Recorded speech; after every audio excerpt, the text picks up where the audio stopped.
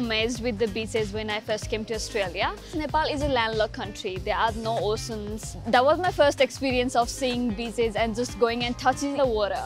Everyone swims here, and then the first time I visited Bondi, I saw a little baby literally in water and I was freaking out. The second life of the people is said to be water, but back home some of our parents, they don't allow us to swim until we are adult or something. As soon as you see the beach, you just kind of want to touch the water, at least go in, you think it's safe. I think it is important for international students to adapt to the water culture in Australia because it is very different from where we are from. And this means that there are also different dangers and different types of risks. These international students might come out to Australia, they're really excited to get involved in our culture, which is very much around water, but they don't necessarily know their abilities and the dangers that are around our waterways. So we do have a lot of amazing aquatic environments in Australia, whether it's pools or beaches or ocean pools, but it is really important to exercise caution in those areas. Even if you're on holiday and you're having fun and you think it's pretty safe, to make sure that you stay within your ability. They can become quite dangerous quite quickly.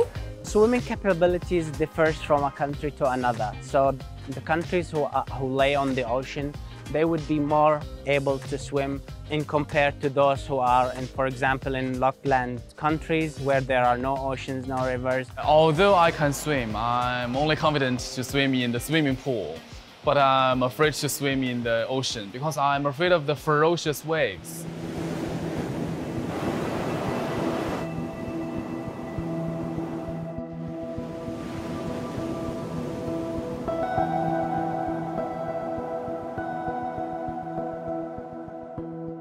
In Nepalese community, when they come to Australia, most of I would say the boys, they get so excited and they would probably just jump to the water. They are overconfident that they will think that they are more stronger than the water. If you have swum before in river, it's not like that. It is an ocean. You have never swum here before. In Brazil, there are a lot of bars directly at the beach on the sand, and while in Australia this is not happening, people go there to have fun, drink with some friends. Consuming alcohol at the beach is like one of the main dangers that people can take. Back here, it's like really free and people don't really care about what you wear, but it doesn't really fit in with my culture. If you're not very comfortable wearing like swimwear, but you still want to give swimming a go, you are very much likely to find a secluded place, but then that is dangerous. If you are drowning or if you need help, other people won't be able to see you and they might not be able to reach you. During 2019, 5 or 6 Nepalese people drowned, which is a very sad news. People come all the way from their home country here to get education, and then they lose their life just because they went to the beach. It's very heartbreaking for their parents. They're waiting for them back home.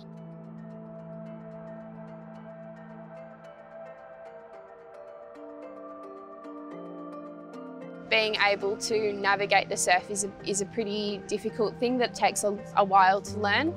Through Surf Life Saving, we start teaching kids from the age of 6 in nippers, so it takes a long time to gather the skills to really keep your strength and keep your positioning. So some of the main risks involving international students and the Australian beaches is probably the lack of knowledge. International students probably do not have a strong concept of how dangerous the Australian beaches can be. And have a look along the beach and see if there's any signs or flags that indicate that there's actually an area safe to swim. Unfortunately, a lot of the coastal areas are unpatrolled quite a lot of times of the year, and this is where people can get in quite a lot of trouble. I have had some comments mentioning that the red and yellow flags are, for some people or for some cultures, considered to be a danger zone because it has the red color in it. We want to tell the international student that red and yellow flags is not considered to be a dangerous zone.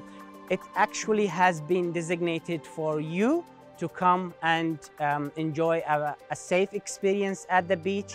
So always look for them. So you'll either have someone wearing a blue shirt like this or a similar kind of blue shirt. That's one of the professional lifeguards. Or the volunteers wear a very obvious looking red and yellow shirt and often have a red and yellow little hat on their head. They're going to be watching the whole time. If you do get into trouble, the easiest thing to do is just to raise your hand like that and then shout for help. The difference between surf in Brazil and surf in Australia is that in Australia the waters are much stronger, and so I thought it was much more dangerous to go swimming in Australia than in Brazil. I think the main risk that people who have never been to the beach before need to be aware of is particularly rips. They can be really fast, really strong. They're typically the deepest part in the break zone as well. White water, running waves, that would often indicate that it's a shallow area, a sandbank, and more often than not, that's quite a safe place to go.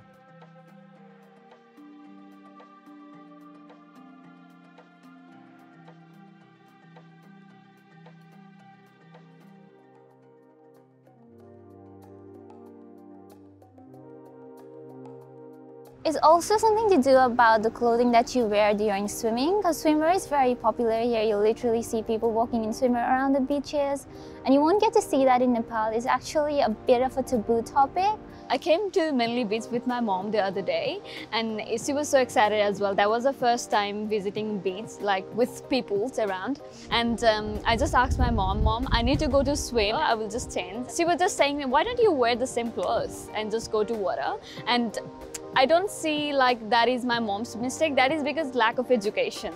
A lot of us need to know that there are a difference between wearing a swimwear and wearing a normal clothes which we wear in everyday life. Definitely your privacy matters, and then you sort of want to be respectful towards your culture, but you also have to think about your life. Particularly swimming fully clothed is one that we see a lot on patrolled beaches. It's definitely a danger. It makes swimming really hard because it gets really heavy. So for people who come from cultures where swimwear is not as common and they might be tempted to swim in a secluded area or swim fully clothed, there's a lot of dangers that that can pose. There's different types of swimwear available, particularly in Australia, that are designed for all different cultures, particularly the burkini, which was invented in Bankstown in Sydney. There's definitely a lot of options for people. For those who are thinking about going to a rock pool, there's many things that they should be taken in consideration. The swell does play a huge role in the rock pools and the ocean pools.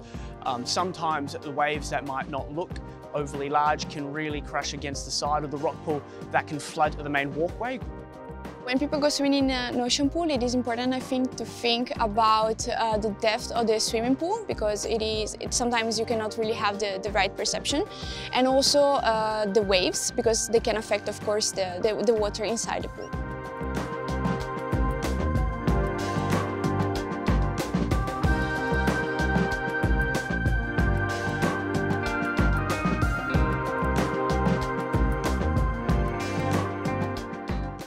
Waterways are actually the leading location for drownings in Australia.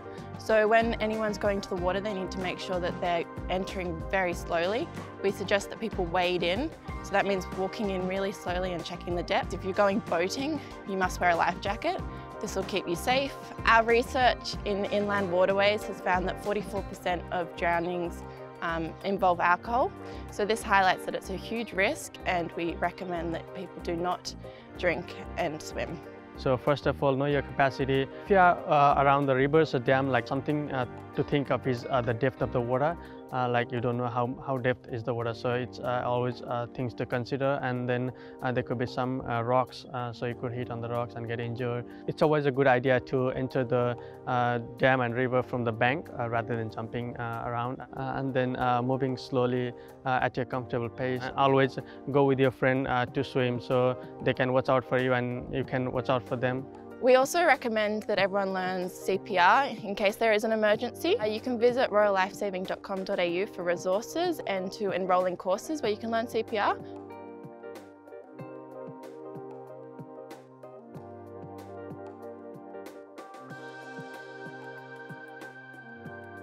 Whenever you're at the waterways, also make sure you check the danger signs. It's also very important that we come to the river prepared to swim. We're wearing swimming attire, swimming costumes, not long clothes.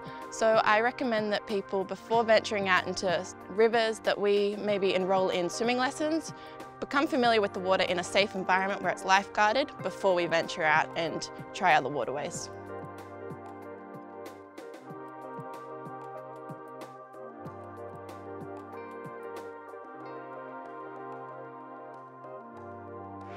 I definitely recommend anyone that's wanting to learn to swim or start to feel comfortable in a water environment to start in a pool.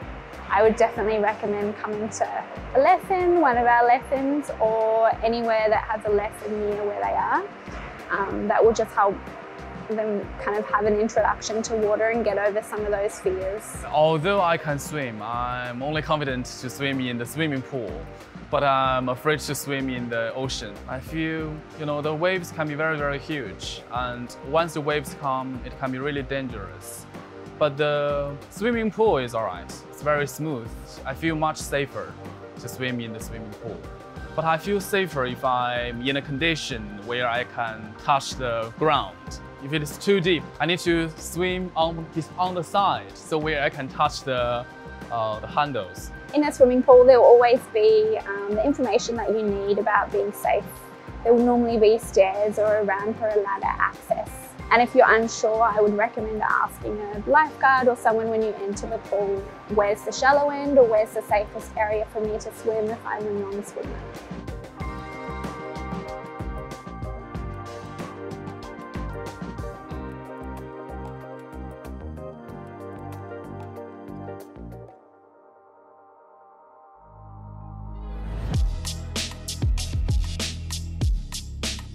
If we don't understand the risks about being around our Australian waterways, it can get quite dangerous, and we have had fatal incidents occur, unfortunately.